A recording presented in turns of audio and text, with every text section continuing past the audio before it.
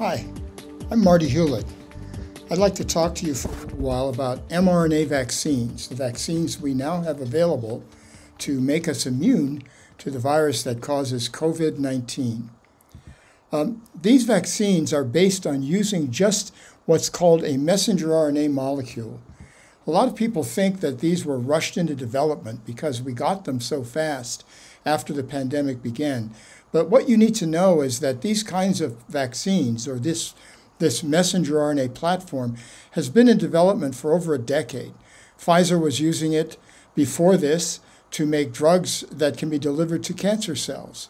Moderna was making vaccines, in fact, a variety of different vaccines over the last 10 years. So this is not new. The reason it came so fast is because of the capability of the mRNA vaccines. Because, in fact, what the vaccine contains is a small lipid nanoparticle. It's just a little globule of fatty molecules, inside which is a messenger RNA molecule.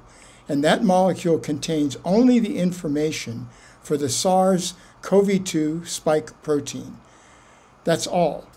So when that's injected into your arm, it then goes into cells, some of them being your immune cells, and produces just that protein so that your immune system can recognize it and make antibodies to it. That way you're protected from the infection itself. What this means is that the vaccine does not contain any virus particles. It doesn't contain an activated virus or any other form of virus. This means that you cannot get COVID-19 from the vaccine. That's not possible. It only contains the information for the spike protein of the virus. The mRNA goes into the cells and uses the apparatus, little machines in the cell called ribosomes, to make the spike protein. The mRNA does not interact with your DNA. It does not go into the nucleus. It cannot be converted into DNA to do anything, and so it cannot affect your DNA. Just keep that in mind. Now, the vaccine has been tested on a large number of people. These are the data from Pfizer that was published in the New England Journal of Medicine last month in December. And what they did is to have about 40,000 volunteers. They broke them up into two groups. One group was given a saline injection as what's called a placebo. The other group got the actual vaccine. And then they tracked them over the days after they were given the first dose. Remember, this is a two-dose vaccine. The first dose is on day 0, the second dose on day 21. So in this graph, you can see in the blue symbols the number of COVID-19 cases that accumulated over time. This goes out to about 120 days in the placebo group, in other words, the ones who were not vaccinated.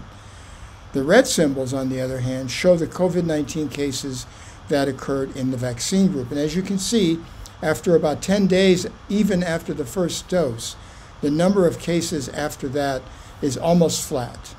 Okay? This is where the efficacy number was calculated, of 95% effective. Side effects from the vaccine are maybe injection site soreness, some body aches, or mild fever. These and other kinds of side effects are exactly what you expect when you're vaccinated. They let you know that your immune system's actually working to recognize this protein and make protective antibodies for when you actually encounter the real virus. You've also heard about allergic reactions. They're very rare, mainly among people who have food allergies. So if that's something you're worried about, make sure you contact your immunologist or your rheumatologist before you receive the vaccine, just to check in with them about how you should or should not approach this. But in general, I think these are quite safe vaccine platforms.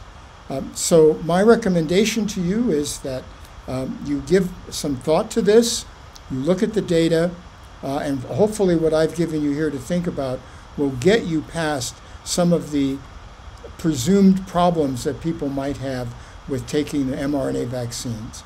I was vaccinated myself 3 weeks ago. I'm about to receive my second dose, and I feel fine. Thanks for listening, and good luck.